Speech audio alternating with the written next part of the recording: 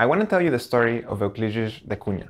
As a war correspondent, da Cunha was sent to report on an uprising in the backlands of Brazil, as the nation was being newly formed into a republic at the end of the 19th century. That uprising became known as the Canudos War, and da Cunha's writings on it, in his book Os Sertões, would become incredibly influential in shaping the future of the nation and of Latin America as a whole.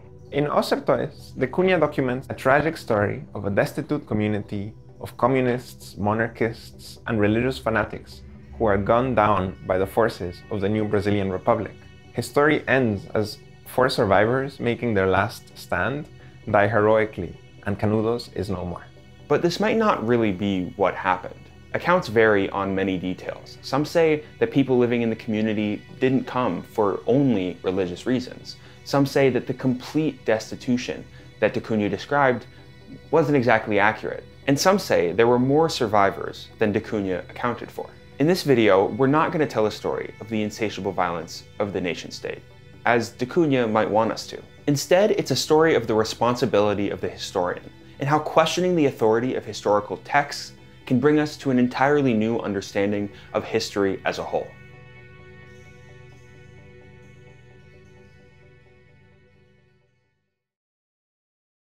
This story takes place in Canudos, a semi-religious, unincorporated community in the desert northern part of Brazil.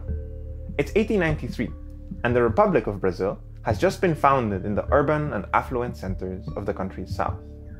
Isolated, culturally and geographically, the people of Canudos live mostly outside of the reach of the new Brazilian government, and they oppose the new system of taxes, the imposition of standardized measurement, and mandatory military conscription. But society in the south of Brazil is modernizing, and the reach of the state is intensifying to keep apace. If Brazil is to be a state on par with Europe at the turn of the 20th century, a whole new organization of society must be created, and this society requires unifying and homogenizing the country.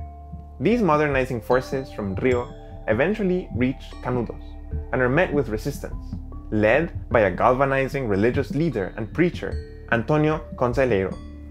The state sends out expeditions to the north, and surprisingly, they get defeated by Conselheiro and the people of Canudos. In fact, it's more than a surprise. It's a wake-up call for the new nation-state. It showed that this process of modernization that is radically changing daily life doesn't always win. It is defeated by the strange, backwards ways of life in Canudos.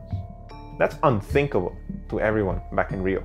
It's amazing, like the levels of rhetoric that kind of blow up around this incident, particularly when they start winning against the various expeditions that are sent there. When a sizable army is sent out and is defeated, then people go up into panic and start to think that there's foreign conspiracies undermining the Brazilian government. I mean, it's an amazing kind of just study of conspiracy theories, right?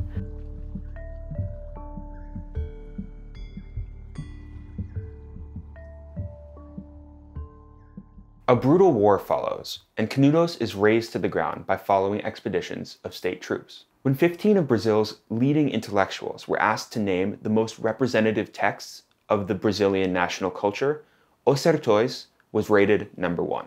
We talked to Adriana Johnson, Professor of Comparative Literature at University of California, Irvine, to learn what was so enduring about Os Sertões and da Cunha's representation of the war. The way I think the story goes is something like he sees that these are really his compatriots and that there's something terrible in the fact that the government is eradicating these people and that they should have found a way to incorporate them, to kind of educate them, civilize them, and then basically writes this book that's condemning the war to some extent, saying this was a tragedy, we should not have let this happen, this was a crime, we misinterpreted what was happening. This text is then seen as somehow he's speaking for this community, is the structure. Right? He becomes the voice of the voiceless because he's condemning their destruction. And I was really interested in interfering with that assumption. Da Cunha's book is at the end of the day a critique of the violence of the state. What he's saying is, how could we have done this to our own people? Why didn't we help them join us? He is sympathetic to their plight and even potentially courageous and radical for standing up to the Brazilian government.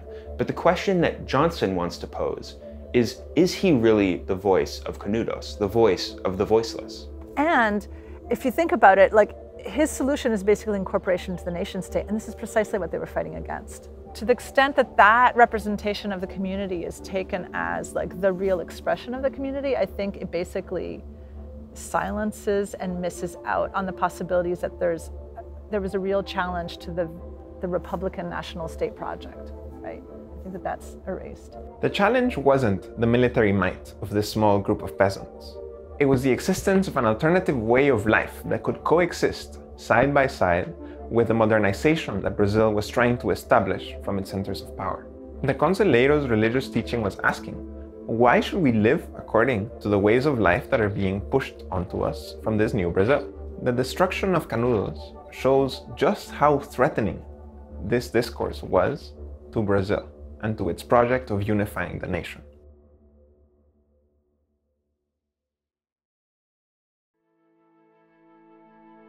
At this point, however, the national storybook had a problem. The whole basis of post-monarchist Brazil was that everyone would be included, but it was clear that the army was deploying violence and really quashing these small, powerless communities. If everyone saw how desperate they were to solidify their authority, it will seem far less legitimate than if they had simply let Canudos be. This is where the Cunha comes in. Even though he's siding with the Republic, he's mourning Canudos. He's telling Brazil that the Republic shouldn't have destroyed Canudos. It should have worked harder to assimilate them. Canudos is, as he says, only a failure of the Brazilian state. But he conveniently leaves out any mention of what the people of Canudos thought or did or wanted. For him, they already rightfully belonged to the Brazilian state, and they were merely awaiting to be incorporated. To think about the history of Canudos through the lens of sympathy that da Cunha gives us in Os Sertões is to forget that the people of Canudos were more than these voiceless and silent people who actually wanted nothing to do with the new project of the modern Brazil. And the lasting popularity of Os Sertões in Brazil and its prominence at the key turning point of the new republic is no accident. The book showed how the government could really stop rebellions in places like Canudos, not by allowing them their way of life, but by slowly encroaching upon them, by insisting on conversion and integration rather than outright destruction. The new Republic of Brazil wasn't going to be founded on violence, but on conversion. Da Cunha brings Canudos, the renegade community that was desperately trying to avoid incorporation, into the heart of the national playbook, thus giving the Republic a reason and a foundation on which to homogenize and unify the nation. It was this large heterogeneous country that just wasn't one thing. It was many different things. And so how are you going to turn it into one thing? And to some extent, the kind of commemoration of this tragedy is a way to turn it into one thing, if that makes sense, right? So that's the way I started thinking about him as, in some ways, as sentencing Canudos, or eliminating all other possible ways of remembering it. It only becomes now the kind of crucible in which the nation is forged.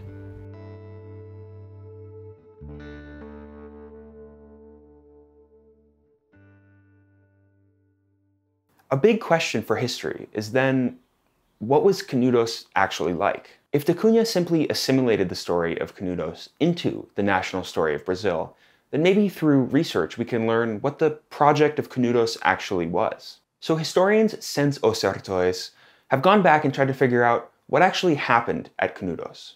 Was the town really a medley of criminals and vagrants like da Cunha described? There are other accounts and oral histories that describe Canudos as peaceful, self-sustaining, even prosperous. Could Canudos instead have been an egalitarian, communistic utopia? And I think part of the complication of something like Canudos, it's so overdetermined, it's been so overrepresented in so many ways that you can't get at the real kernel of what it is. And this is why I'm not a historian, because historians think that you can. For Johnson, a historical text like Os Sertões is not like a dusty window that we can look at to find some real fact of the matter behind it. We can't just squint carefully and discover what really happened. A more productive way to think of historical events is to think of them as black holes. We never directly see them, but we can always notice how they warp the historical record around them. And what I was trying to suggest from what I had learned from subaltern studies is that documents like this text, Os Sertões, that I was analyzing, it is in itself an artifact, and you have to study it as an object itself with its own logic, rather than thinking of how it gives you access to something else. So it does bear the traces of other things, and this is why I went to the kind of black hole metaphor, because it's something that we can't see, in fact, but we know it's there, and it warps the universe around it through its density and gravity. And I like this idea of like forces that shape and warp things, but you can't see them. You just know that they're there. And so if you start to think of historical documents as warped by the pressure of something, and you understand that the way it comes out is as a consequence of that warping, then you don't understand it anymore as something that just neutrally represents the historical events, right? We must doubt the historian, the representer, even when they seem empathetic or mournful like da Cunha, critical of the nation state. They never give us direct access to history. Canudos is a great example of this, because da Cunha's account was taken as a perfect representation of Canudos for all sorts of nation-building political reasons. He seems to be on the side of the voiceless, but he really isn't. His approach is exactly in line with the expansionist, homogenizing thrust of the military expeditions that he thought he was against in the first place. It's not just a matter of changing our narrator to someone less biased or less entangled with the project of nation building. To do justice to Canudos is to think of their project as one that strove for autonomy, one that didn't want to be a footnote in someone else's story. Canudos doesn't want any interpreters, and it doesn't want anything to do with the modernizing project of those that live in the metropoles. To really embrace that autonomy, we must reject the claims of modern nations and globalizing projects that arrogate to themselves the power to unify and homogenize the world with sympathy and inclusion. Not everyone, after all, wants to be included, and something really essential is lost when we, like da Cunha did, try to force that inclusion to happen. One way that Johnson defends this spirit is by refusing to call Canudos by the name that the locals called it, Belo Monte. Perhaps Canudos really was Belo Monte, but when we talk about Canudos, what we're really talking about is the web of historical narratives that have built up around this event from the perspective of people like da Cunha and beyond. To the extent that it was kind of became known in the archive under the name Canudos, I wanted to remind the readers that I was never promising real access to something else.